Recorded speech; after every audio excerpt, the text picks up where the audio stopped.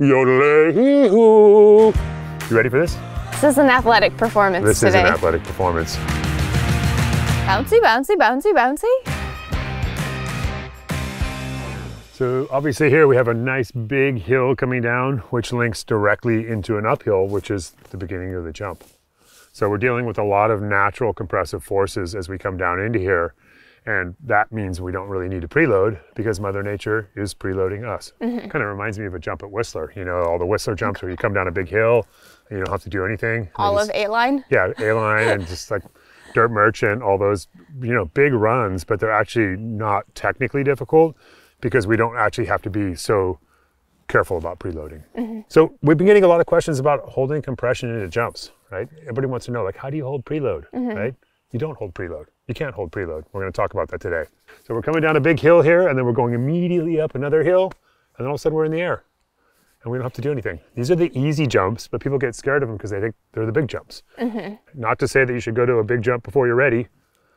However, they can often be easier because we get this natural preload when we're coming off a hill into an uphill, and then all we're going to do is hold that force. This is a reminder for everybody, we're not able to hold preload, but to hold compression, we're going to press against the force of the jump. And if you're going like normal trail speed, you're only going to press in that the amount that the jump is pressing back at you, right? If we needed to really boost this, we could press in a little bit more, which would mean we'd be getting taller up the jump. If we needed to, like, if we thought we were going to over jump, we could like let our legs in a little bit on the way up this hill so that we wouldn't go as far, right? So we can control what we're doing, but generally speaking, if we're going trail speed, we're just going to press back as much as the jump is pressing at us. So you're talking about compression and preload, but what's the difference between those two? Absolutely. Preloading is just compression that you make. Compression itself into a jump, like the one that we're about to hit here, is offered by natural terrain. So compression is basically the force that I feel when I either like come down a hill through a G out or when I run into a jump face. So anytime that my bicycle is basically going from going down to going up, that is natural compression that I'm going to get. We've all felt that, like on roller coasters, things like that, or like go through a dip in your car really fast. You feel that, right? Right, that force into the ground. Yeah, and preload is just being able to extend that compression, or generally speaking, like when we're on mountain bikes, it's actually starting that compression earlier. Because when we get to short face jumps, we're going to have wanted to settle the bike into the ramp of the jump. And we're going to work on some of these today where we really have to create preload. Because on a small jump, if we don't create that force to hold into it, the jump is so short it might kick us.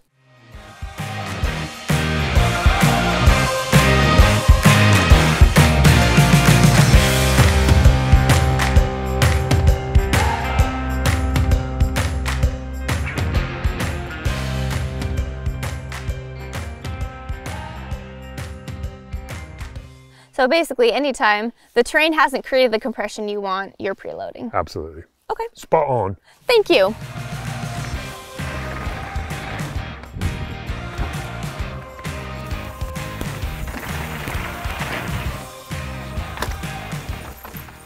Kind of interesting. We can actually see here, like it's a kind of almost this dirt, it's kind of getting almost like blue groove, like there's actually like rubber stuck on the dirt down here from the compression at the base of the hill. And that's kind of showing us where we would normally have to create our natural compression. Here, we normally have to start to press in if we were coming from flat ground, just to kind of kick off the party.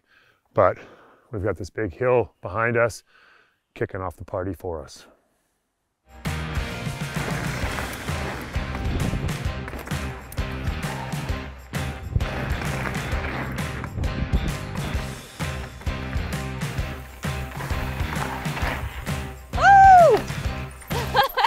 Really far.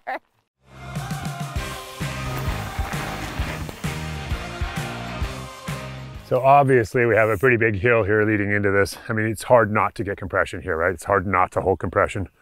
I feel like you're just like trying to fend off the energy. I did exactly nothing. Yeah. And made it over that. Absolutely, yeah, no preload required. Bouncy, bouncy, bouncy, bouncy. So that jump has a lot of compressive force. I can actually see, like we reset our fork O-rings here, and you used almost all your travel. So did I. You know, we use basically all our travel without creating any compression of our own, right? Like that was just Mother Nature pushing at us and us pressing back. And there's definitely like, I don't know, like 1.5 G's at the bottom of that. You feel like you have like a couple sacks of potatoes on your shoulders when you get to the bottom of that hill. Yeah, and I think that's what intimidates people about this jump is just how strong the force is when you go through the dip and then up the face again. The force is strong in you. The force is strong. It definitely gives you a lot of force, right? So Mother Nature to the rescue, making that jump super, super easy. A lot easier than a lot of the small jumps in the park. But now we got the challenge. We're gonna go work on preload and talk about small jumps, which people think are easier, but they're actually not. Yeah, all right. Okay, let's go do it. So here we're gonna have to create our own compression because Mama Nature's not doing it for us here, right? So we're gonna make preload here. So you're gonna press up and down through your legs. Okay. On the bike or On the just bike. like? Yeah, you can play with that first. Perfect, perfect. Jump, jump, jump, jump up and get Dance down. monkey. Nice, nice, awesome. Perfect, so now we're gonna get on bikes and try the same. Okay. Okay, without jumping off the ground. So you're gonna stand nice and tall, fairly straight legs, a little bend in the knees, creating compression. Good, all right. So I want you to do another lap. Perfect, nice. I want you to do another lap and I want you to hold that compression. Let's see it. Okay. Okay, you're gonna hold that compression. All right, nice long loading. Come on, hold the compression. Yeah, it doesn't work, does it? Go down. You can bounce up. You can bounce up and get down. Jump up, and get down. But you can't hold it down, right? Like it's not doing everything you need it to do. But that's all we're gonna need on a short face jump. So the preload that we're creating is compression, but it only lasts a moment. And that's the really important takeaway here is that we wanna make sure that we're preloading at the right time for these smaller jumps. Okay. So let's go over, take a look at some small jumps. Okay. All right, here we are at a much more technical jump, and I'm not even joking. Like this little jump is actually in a lot of ways more difficult than the jump we were on before. And that's because we are responsible for setting off a really healthy chain reaction here, okay? So if I came into here and didn't preload for this, I would definitely get bucked, okay? Because the bike doesn't know anything's coming, my body doesn't know anything's coming. If I just hit it, I'm gonna get bucked, but I'm gonna create some preload here at the pink cones, pink for preload. Okay, preload. Preload right here. So as the front wheel gets here, the knees are gonna nudge forward slightly. Now, let's talk about this. When we were out on flat ground and we made our preload, our bike was right underneath us. The ground was right underneath us, so we just pressed straight up and down. Here we're moving into a shape that's in front of us. So notice as you're standing here, stand in your riding position here.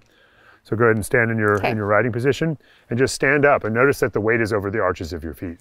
Yeah. What's it gonna take to make the weight go over the balls of your feet?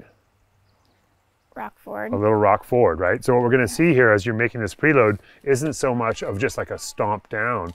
We're actually gonna see a roll forward of the knees. Okay. Okay, so you're gonna roll forward and get that pressure to start to build here. And basically we're taking this kind of like flatter ground and we're trying to make a nice transition into the ramp of the jump. Okay, now our compression that we're gonna feel from the jump is where the orange cones are, right? It doesn't last very long, but it lasts longer than preload. Remember out in the clearing, you couldn't hold your preload very long? Right, So you're gonna create your preload here and then the jump is gonna take over. It's just like the name implies. We are loading in anticipation of another force taking over. Gotcha. Which is the shape of the jump. So this is the preload and this is the natural compression that we would have gotten on any of the jumps. Yes, absolutely. And we're gonna hold that all the way till our green cones, green for go. At that point, we're gonna commence launch. What we hear a lot from people is, how do I hold compression? Because what's happening is they start their preload here, but by the time they get here, by the time their rear wheel gets here, they've already softened. So how do we solve for that? So a lot of times what people are doing is they're coming in and they're making preload too soon. Okay. And so the preload isn't really linking into the loading itself. Oh, and they're thinking it should just feel like making preload and I should be in the air, but the jump is still going. So what I always tell riders is that we need to hold compression for the entire duration of the jump. However long it persists, however long that pressure persists at us, like when we were on that bigger jump, it just naturally persisted, right, until we took off and got air. Here we're gonna kick off the party with a little bit of preload and then we're gonna go back into that feeling of holding all the way until we take air. Right. So number one is the timing of the preload. And then number two is just not softening your legs too soon. Exactly. We're gonna hold that preload all the way till the back wheel gets to the lip of the jump.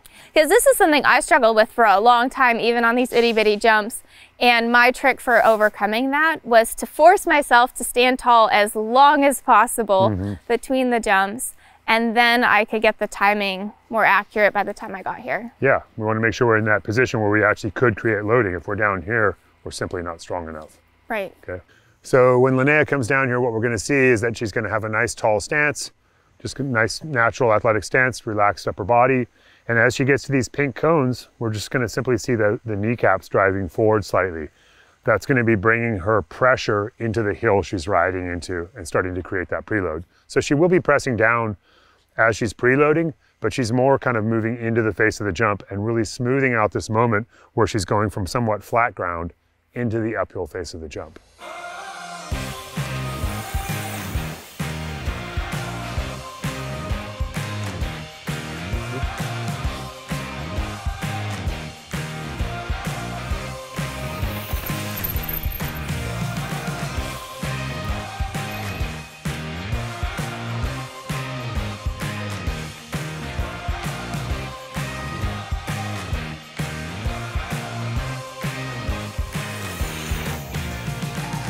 Nice jumping on those little jumps. They're a bit more technical than the big ones. I've had a lot of practice. Yeah, you have practiced on these a lot, which is a good thing.